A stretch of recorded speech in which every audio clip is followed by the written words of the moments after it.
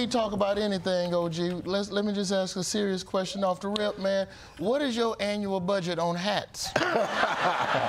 Oh, the hat budget is, you know, it's first, whatever it is, and then I take care of the kids' school and all that stuff. Just, like, every time I see the hat, I never see a hat repeat itself. It's just hats, just a bunch of hats. Does your wife have any room for her shoes? That's the constant battle. It's the my hats against her shoes. Well, I've lost. I definitely lose in that battle for sure. Now, I had the honor of doing, you know, morning radio in Birmingham for almost 15 years, and a lot of comedians, a lot of OGs came through when I was young in the game. And something that I peeped about you all, y'all always came in town, when you had the time, you come in town a day early and go to the Black Mall, parlay with the people. Do your shows, then on Saturday, when you can sleep in the hotel, go to the black barbershops, parlay with the people. You're one of the most universally loved people in entertainment, top to bottom. It goes you, Sinbad, and hamburgers in terms of...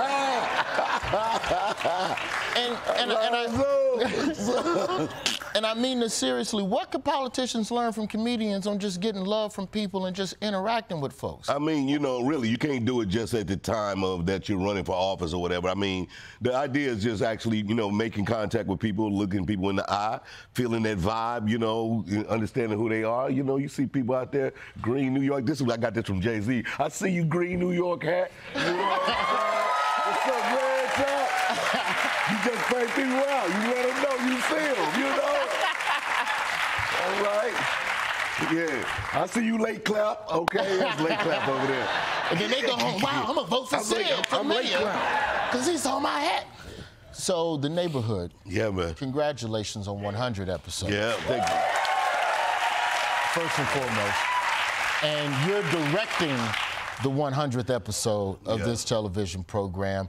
And the neighborhood, I've always been a fan of it because it's a show that positions itself within the issue of gentrification and not addressing the bigger issue, but just what it means to be a black person in a black neighborhood and have a white person come in and you figuring out how to keep your culture while also learning about someone else's. In the writer's room, how are you all able to toe that line on that issue and make it so palpable for everybody? That was always the thing with the show. I mean, you know, it was interesting because when the show first came to me, it was Here Comes the Neighborhood. And I was like, oh, wait a minute. So wait a minute. That's a whole nother attitude right there. Yeah. I'm like, I'm already there. The neighborhood already exists, right?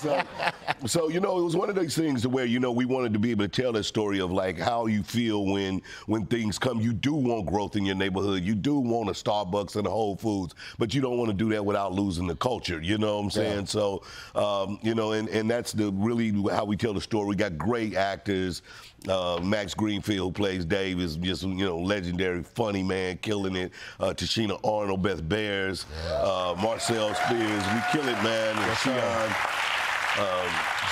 Now, talk about directing. What was that like? Because the episode premieres next week, but what was that like to sit behind that camera and go, you do this, and go get me a water, motherfucker? That was it. That was it. That's what I did.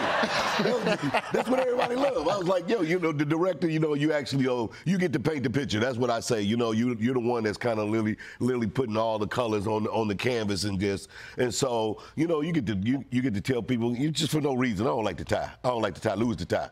And you know what? No, the tie good. Keep the tie on. You know, so, but actually it was that kind of thing where I got great actors. You really just give them the best place to deliver and get off.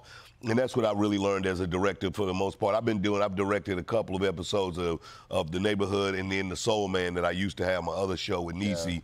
Yeah. And so, you know, that's the idea, really just finding that place where a comic can get off or actor and just like show them where they need to be for it to happen. Well, I can't thank you enough for what you've done for not just the culture of entertainment, but also just the culture of stand-up comedy. And it's not something that you toot your horn about. It's not something that you talk about a lot publicly, but I want to give you flowers today, OG, because, you know, people try to measure stand-up comedians on the worth of, well, who had the best special or who had the best jokes. But behind the scenes at this same show, The Neighborhood, you have staffed and employed so many people, black, white, women, just so many people, and there's so many comedians. You know, It's one thing to be someone in this industry and create a great comedy special, but I measure the worth of a comedian by how many homeowners does he create within his team. And it's a bunch of them over there. Thank you so much. Cedric the Entertainer, everybody.